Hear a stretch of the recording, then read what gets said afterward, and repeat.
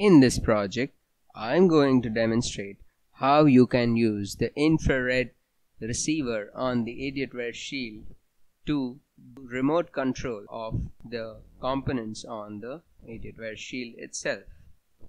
You will need the following things to get started: an Arduino Uno, Idiotware shield, I2C OLED display, 4 2-pin jumpers, USB cable to connect Arduino to computer, 9-volt power adapter, 1 IR remote control.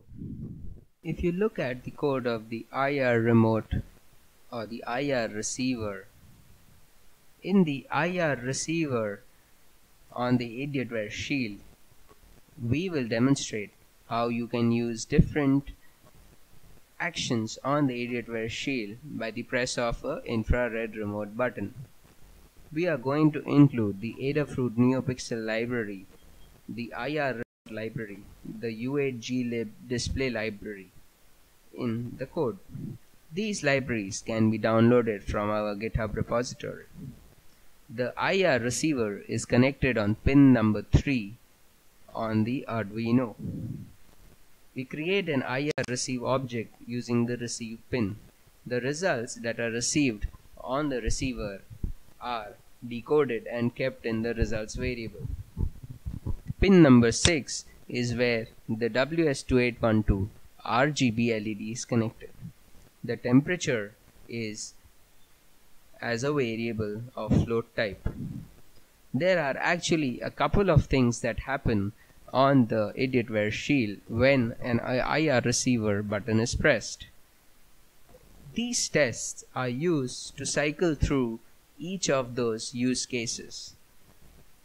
The test 1 happens first, then 2, then 3, then 4, then 5. Here we see that we have initialized an Adafruit NeoPixel object with the name strip on pin number 6.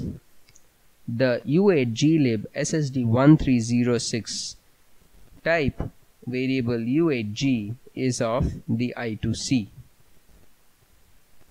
In the setup, we are doing IR receive.enable IR in, which starts the receiver.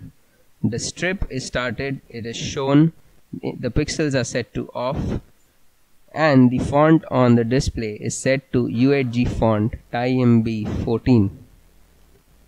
In the loop, what we do is that whenever we receive an IR code, we set the test to true. If the test 1 is true, then the red color is shown first, the green color is shown first, and the blue color is shown first on the WS2812 RGB LED. After that, the rainbow color is shown, and the color on the RGB LED is put in a fade in and a fade out pattern.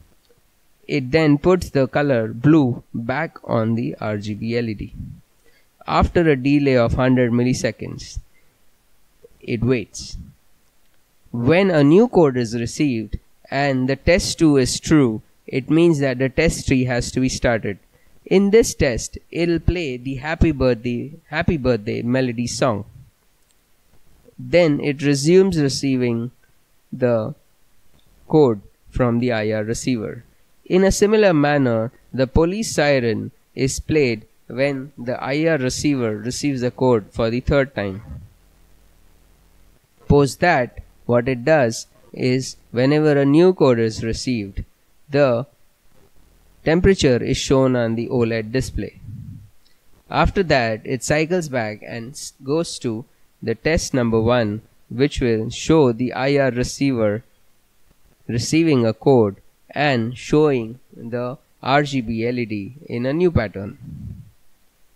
We have created the color wipe, the rainbow, and the wheel functions.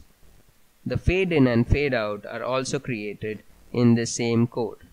The happy birthday is created as a list of melodies to be played on the buzzer, the durations of those notes, and then it uses a for loop to play those notes in a sequence. The temperature is put into a variable called temperature in centigrade, and it is put on the display. The police siren also works in a similar manner as the happy birthday song. So, in this manner, we have seen how you can use the infrared receiver to receive separate codes on the Idiotware shield to do different actions.